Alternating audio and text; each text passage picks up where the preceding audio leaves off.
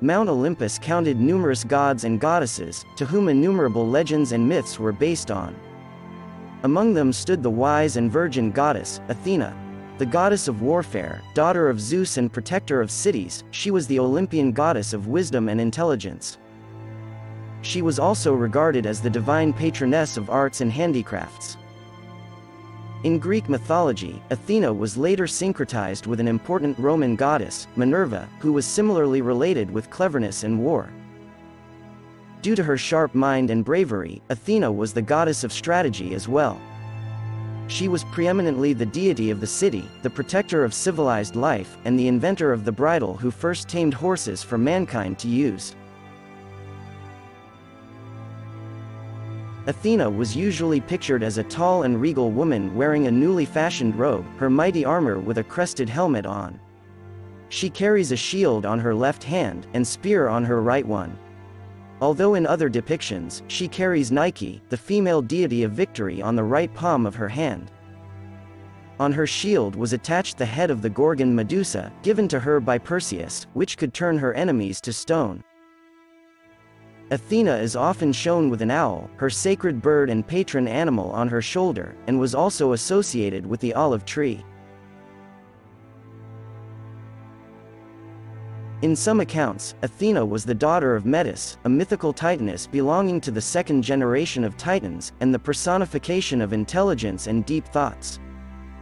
Such a wonderful being has drawn the attention of Zeus, the mighty god and chief of Mount Olympus, who immediately fell in love with her. But Metis didn't want to have anything to do with Zeus, and refused his advances countless times. But in the end, Zeus had the last word, and made the woman his wife. It didn't take too long for her to bear a child. Athena then entered the world in the most remarkable circumstances. Due to an upcoming threat of succession his second child would represent, Zeus learned from Gaia and Uranus that Metis would bear 2 children. The first one, Athena, and a second child who was going to be his son, would prove to be so powerful that he would overthrow his father. Zeus foresaw the fate that awaited him.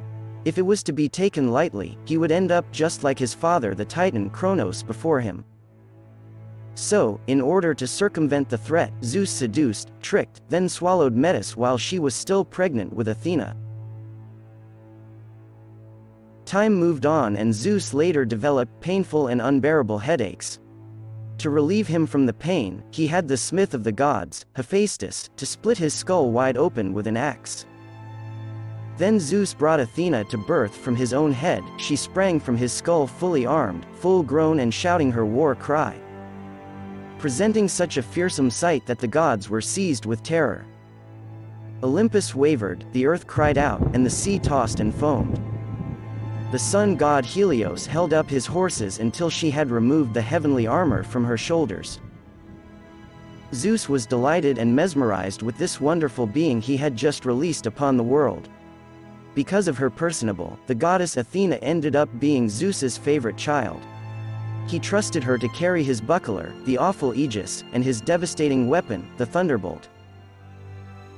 Being the offspring of such incredible deities, Athena inherited her mother's wisdom and intelligence. On the other side, she got her father's integrity, justice, and righteousness. But unfortunately, after the birth of the goddess Athena, her mother, the titaness Metis, would never be heard from again.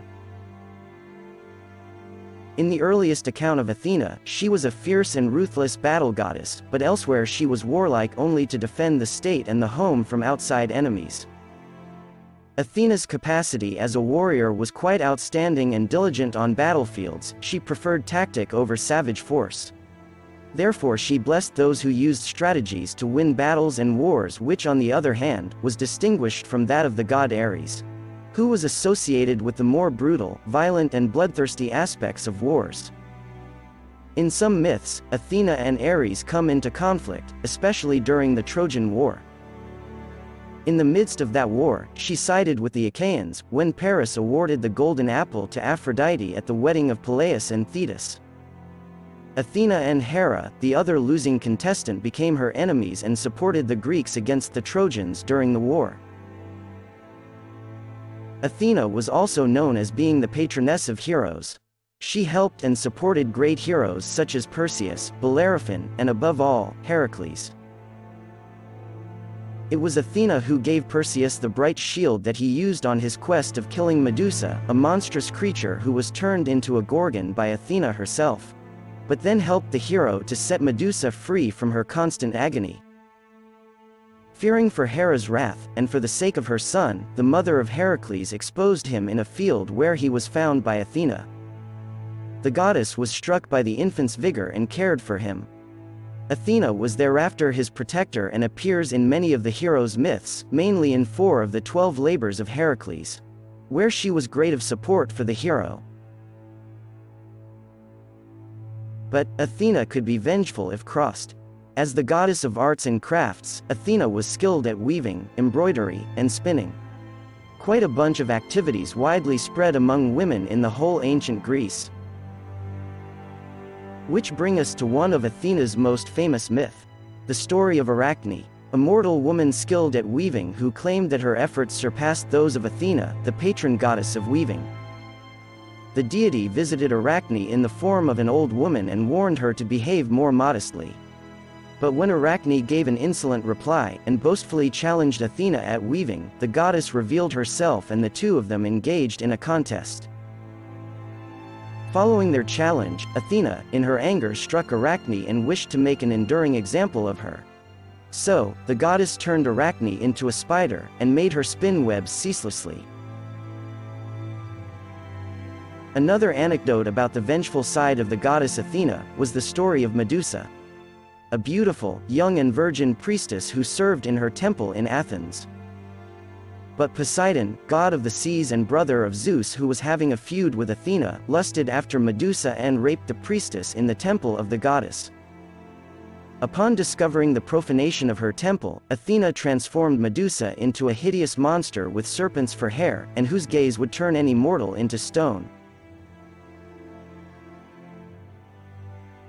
As I mentioned, Athena and the god Poseidon had quarrels. They both wanted to claim a certain Greek city. They agreed that whoever gave the city the finest gift would be the one to claim it. Poseidon struck the side of a cliff with his trident and a spring welled up, whereas Athena's gift was an olive tree. At the end of the contest, the people chose hers as a better gift, since it provided food, oil, and wood, which were quite useful for the inhabitants of the city. Zeus judged in favor of Athena as she had planted the first olive tree on the Attic soil. By winning the contest against Poseidon, Athena became the patroness of the city and named it Athens. Another epithet of Athena is Pallas. In one version of the myth, after accidentally killing her childhood friend called Pallas, the daughter of a certain sea god, during a friendly match, Athena took her name as a sign of her grief, distraught over what she had done. In another version of the story, Pallas was a titan that Athena slew during a war and flayed off his skin to make her cloak, which she wore as a victory trophy.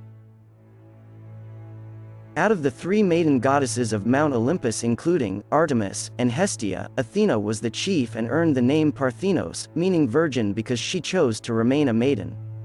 And her Athenian temple, the Parthenon, is dedicated to her. In later poetry, she is the embodiment of wisdom and purity.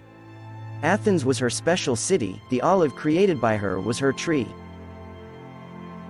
The armed virgin acted as a guardian of the city, often from her temple on its fortress hill. Her temple of the Parthenon on the Athenian Acropolis is still the crowning monument of Athens. Her interests were by no means confined to women's crafts. She could also serve as a patroness to craftsmen, such as carpenters. She was represented as a moral and righteous deity of whom few, if any, unworthy tales were told.